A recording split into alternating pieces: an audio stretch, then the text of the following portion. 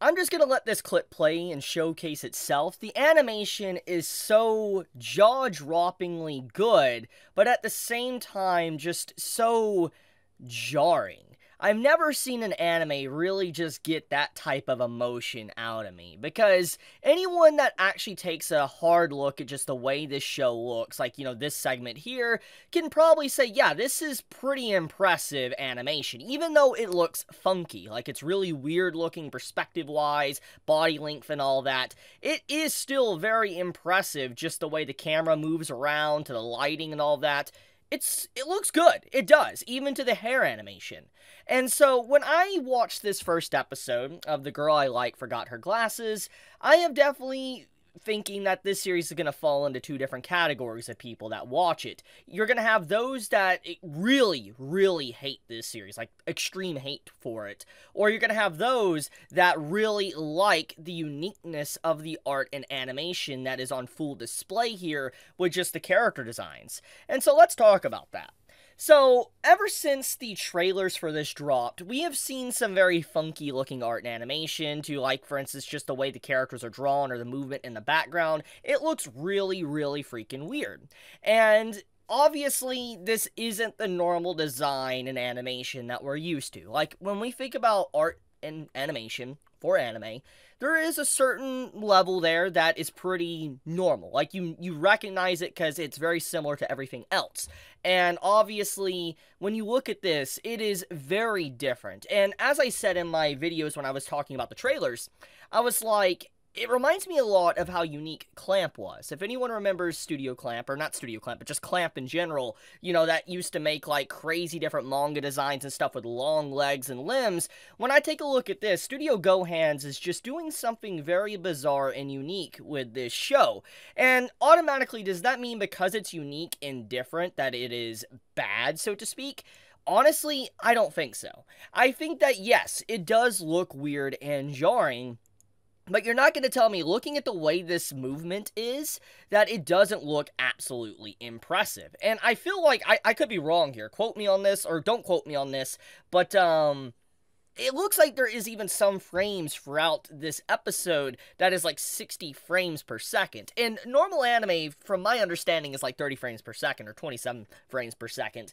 Or, no, actually, I think it's lower. I think it's 24 frames. Regardless of whatever frames, it's definitely lower than 60, okay? It's definitely around that 30 mark or lower. And the point is I feel like there's some portions of this episode that definitely look 60 frames. And once again, it's very jarring just seeing this type of format because it's just not something you're used to seeing. Like, when I see this animation of the perspective moving around the characters and all that, and the characters walking in, it's just eerie. Now, let's actually get into the content. Besides, obviously, the very jarring and bonkers animation that honestly reminds me of just something that is just like the animators going balls to the wall, like going crazy with the art and animation, like they're just doing whatever they want, I do think that overall, the first episode is very enjoyable. Now, do I think it's anything to write home about and say that it is an impressive story, impressive characters, anything like that? I would not necessarily say that. I do think that at the end of the day, taking a hard look at this and trying to be neutral on everything, it is a very stereotypical start to a romance. A romance-type, comedy-type series about a girl that literally forgets her glasses. It's in the title. And I think that overall the gimmick of it, of her forgetting her glasses, probably could overstay its welcome, because, I mean, how much can a girl continuously forget her glasses every single day? You know what I mean? Like, imagine, like, just waking up in the morning, you forget your glasses, and then you're like, oh yeah, I forgot my glasses, and then the next day, you forget your glasses again. Obviously, there's a certain line there to where it becomes kind of unbelievable, and you're just like, this character has to literally be dumb. Like, you just have to really be dumb to forget your glasses that many times. So, in terms of that gimmick, I could see a lot of people not liking it and being very annoyed by that very trope. But besides that, I think that, like I said, the series has a lot going for it. I think that the impressive art and animation really does make this series pop. And I think that truly, we have a good show on our hands. This is a potentially really good show. Like, I love the hair animation. Like, can we talk about that? Like, it's just so lively. Like, I just... It is honestly insane how lively the hair looks. And I give respect, because moving the hair in art animation is definitely difficult. I know sometimes it can look a little bit bizarre, but I will give credit where credit is due on that end. Now, besides that, I do think that in terms of voice acting, the voice actors are pretty good. I have no complaints whatsoever, just average voice actors. The music fits the flow and tone of the story, and I think that overall, it's exactly what I would want from a series such as this. I mean, I think that legitimately this might be one of those series that, like I said, is going to be a very hardline stance with a lot of people. You're going to have those that absolutely love this series. They're going to be praising its notes and tunes. And in a way, I guess I'm doing that, because it's like, I'm saying that, it's unique and different, and I do enjoy this. But I understand why some would not like it, just because of the choice of art and animation that is on display here. That, like I said, it does look weird. It does. I will not even pretend to deny that. I'm not.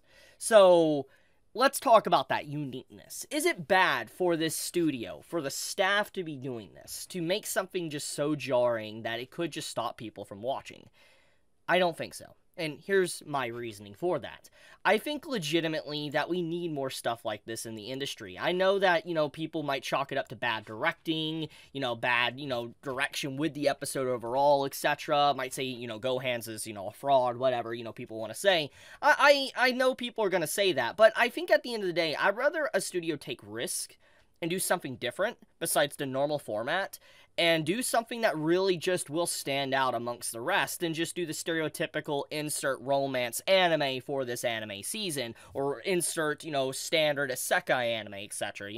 I appreciate when studios take risk and try to do something different than the norm, because it shows that they're trying to actually be creative. They're really demonstrating art, because art is about being creative and unique and expressing yourself. And I feel like even though there's a lot of things that potentially could be wrong with this episode, I think it's nice seeing animators being able to express themselves in such a very creative way with the first episode.